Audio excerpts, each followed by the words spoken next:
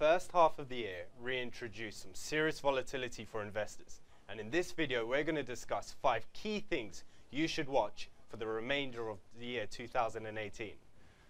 Firstly, we have the G7 summit. That takes place on June the 8th, and that is where the leaders of the world's largest 7 economies come together to discuss the major issues that persist in today's global world. Firstly, on top of the agenda you have the uncertainties within Syria, Israel, Palestine, as well as Ukraine. Also, top of the agenda would be US's decision to pull out of the Iran nuclear agreement, as well as the importance of the world trade, given talks of trade wars that have been going on in the past few months. Number 2, June the 12th, we have the US Federal Reserve meeting. Now, the Fed held interest rates steady at its previous meeting in May because of inflation fears, but it is widely expected to increase the rate on its June the 12th, 13 meeting. Whether or not the Fed will increase rates at its September 25th to 26th meeting depends on that key event on June the 12th. Thirdly, you have the Mexican national election on July the 1st. Now, the president, Nieto, is not standing for re-election. The country may swing further to the left.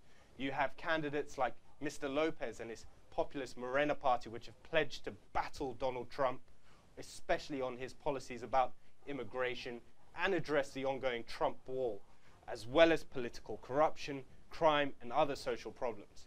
Now, if Lopez wins the election, a large US multinational companies that have invested heavily in Mexico may well be affected. Number 4, on October the 18th, we have the Brexit withdrawal treaty. Now, that is a key event in the Brexit calendar as the UK transitions to taking themselves outside of the European Union. Several key meetings do remain, although, but that one a lot of investors will be looking on, because that will basically tackle all the legal loose ends, and hopefully the UK government can look to finalize their agreement for exiting the European Union. Number 5, the key US-North Korea summit.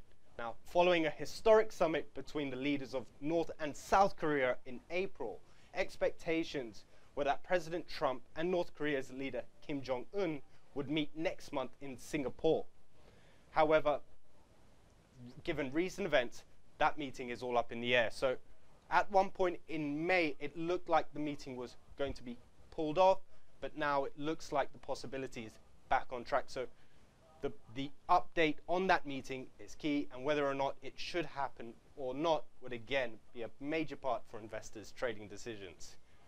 Now, the bottom line is the fast pace and unpredictability of geopolitical and macroeconomic events make it really difficult for investors to forecast potential effects and to trade with a high degree of confidence. But being informed is what's going to make the difference, and hopefully this video has helped you into understanding these key events. Now, if you have any questions or want to discuss markets or simply want to check us out, please feel free to look at the links below, subscribe here, and safer trading.